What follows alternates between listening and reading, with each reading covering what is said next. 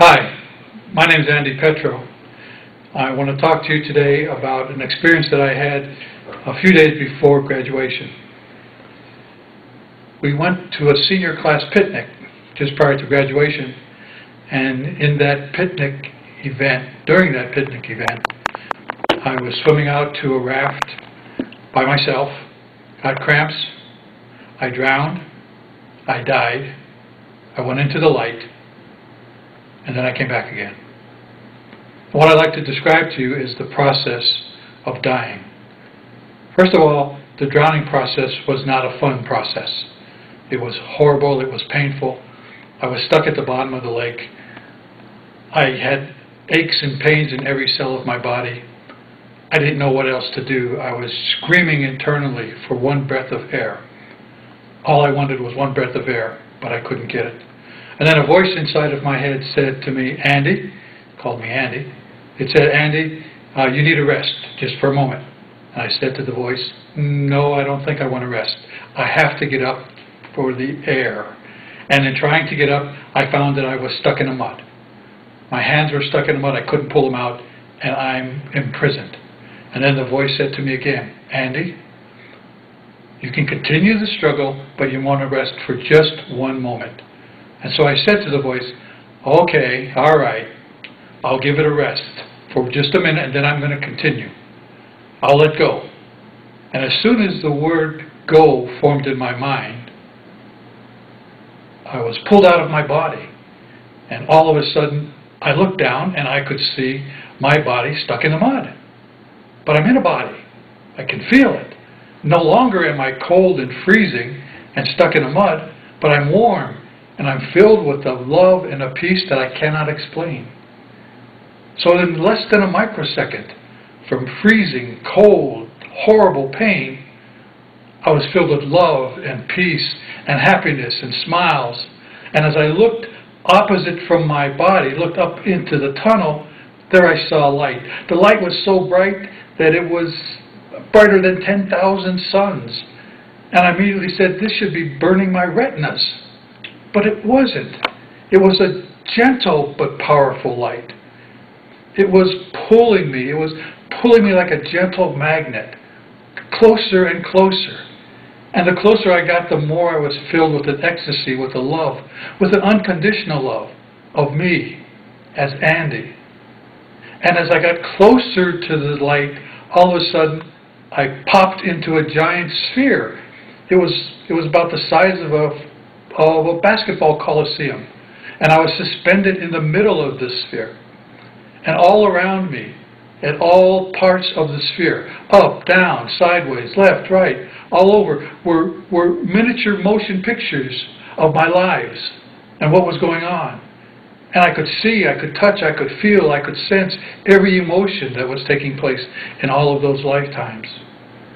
And when I would concentrate on one, I would immediately be there. I would be reliving what I had lived, and I would remember the reliving.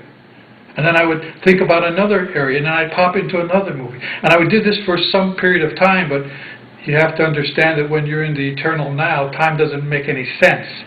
So it isn't time like yesterday, today, and tomorrow. It's happening all the time, all at once. And I was there for an extended period using earth terms. And then all of a sudden I popped out of the sphere, and now I'm in front of the light. And the light is so warm and so glowing and so forgiving. And the light had no judgment. There was no condemnation. There was no blaming, no shame. There was nothing but love and acceptance. And the light was viewing me. The light knew everything that I ever thought, did, or will do. It knew everything. And the light welcomed me. And the light said, Andy, don't be afraid. And I was impressed. I mean, the light knew me and called me by my name. Called me Andy. Oh, that's pretty good. And then the light said, Andy, I love you. And then the light said, Andy, we love you. Now when the light said, Andy, we love you, I looked in back of the light. And the light was a huge, giant form that I've never seen on earth and that I cannot describe, but I recognize it, and I can see it right now in my mind's eye.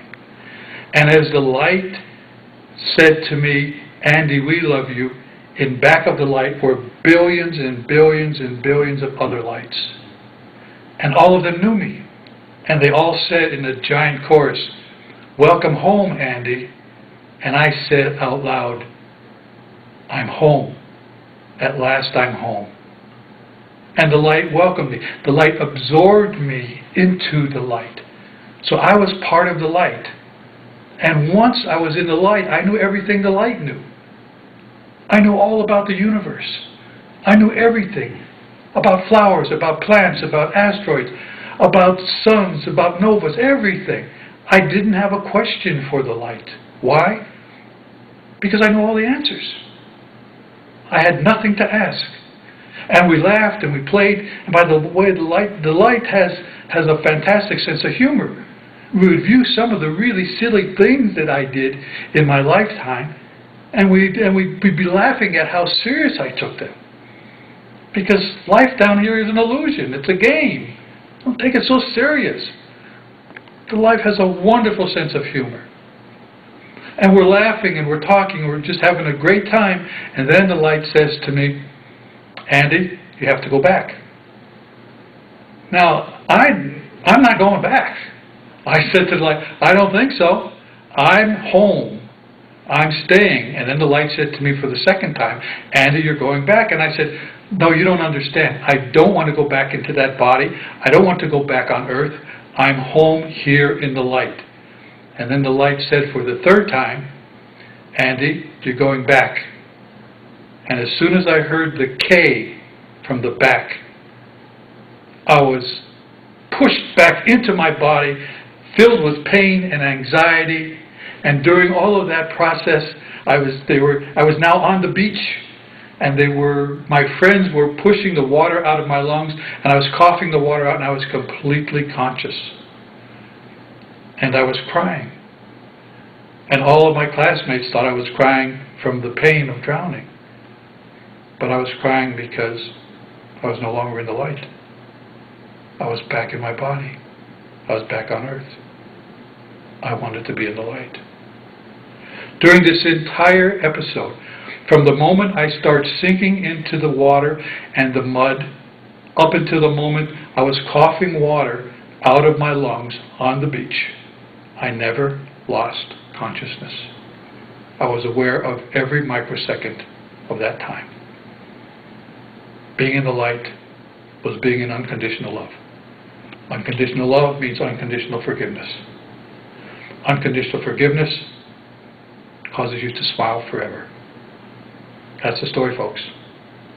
That's what it feels like to die and come back again. Thanks for listening.